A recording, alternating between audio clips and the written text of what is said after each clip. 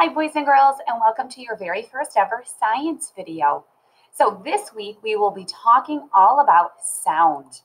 Let's take a look at our target and find out what we'll be learning today.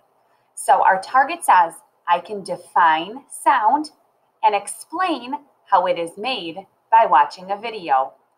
Well, first we need to talk about what the word define means. And when you define something, you just tell the meaning of it. So we're going to tell the meaning of the word sound. Now, you might have heard the word sound before. I'm pretty sure we all have. But a sound is just something that you hear. So can you think for a second, what is a very loud sound that you may have heard? The sirens on a fire truck, our fire alarm at school, or maybe if your dad watches the TV super loud, that's what you might be thinking of. Can you think of a quiet sound? If you thought of Mrs. Haynes chiming our mindful bell, that is the first thing that popped into my head. That's a nice, quiet sound. Now, when we explain, it just means to tell about. So we're going to tell the meaning of the word sound and then tell more about how it's made by watching a video. Now, when we watch a video, make sure you listen with your ears, which means you're hearing the video, your eyes, which means your eyes should be on your screen, your brain, which means you should be thinking and asking yourself some questions when you watch, and your heart, which is always our funny one. But remember, when you listen to something, you want to see if it makes you feel anything. And that feeling usually helps you remember it better. So let's take a look at our video and make sure you're a good listener.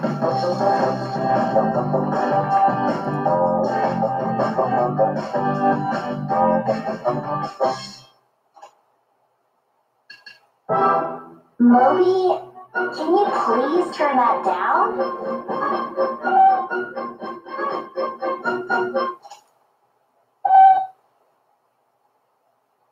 What is sound? Sound is something you can hear. Sound is a type of energy, like light or heat. Sound is made when something vibrates or moves back and forth quickly. When you talk, you can feel your vocal cords vibrate in your throat. When you hit the triangle, the metal vibrates and pushes the air around it back and forth. This creates sound waves.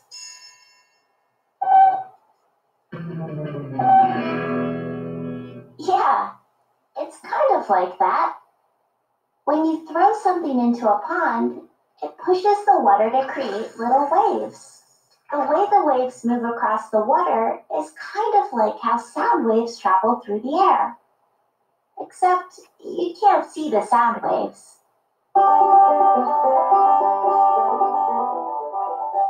When you pluck a string on your banjo, it vibrates and makes the air around it vibrate. The vibrations travel through the air in waves. When the waves reach our ears, they make our eardrums vibrate. That's how we hear. What is volume?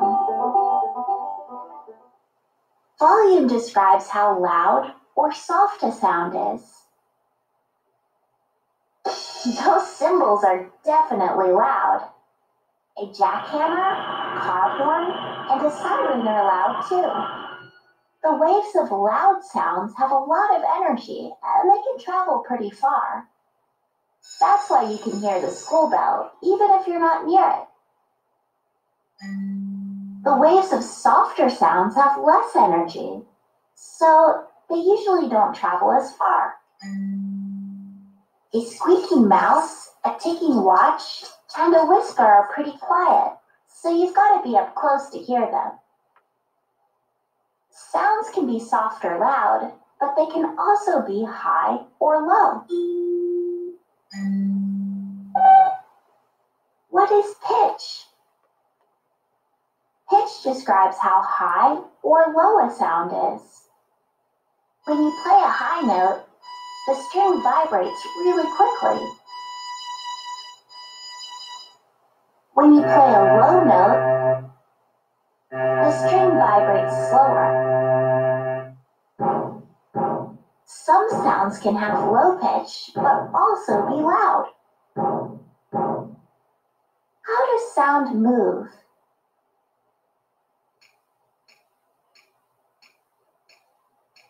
Sound can travel through air. It can also move through solids and through liquids. Low-pitched sounds travel really well, even in the ocean. A whale can make sounds to communicate with other whales that are thousands of miles away. Sound also bounces off things. Moby, Moby, Moby, Moby, Moby. An echo happens when sound bounces off something and comes back to where it came from. Bats make sounds, and their echoes help them fly around and hunt. Objects can keep some sound waves from reaching your ear. When Mia talks on the phone, she can be pretty loud. But when she closes her door, it gets a lot quieter. The door bounces some of the energy back, but it also absorbs or takes in some of the energy. Even though the door is closed, you can still hear Mia. Some people who work in really loud places use earplugs. Earplugs block a lot of the energy of the sound waves. When I have earmuffs on in the winter, it can be hard to hear.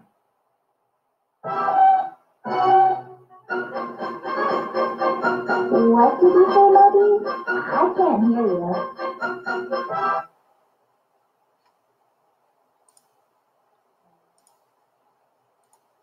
All right, nice job listening to our sound video. Now it's your turn. Click next to answer some questions about sound. Great job today.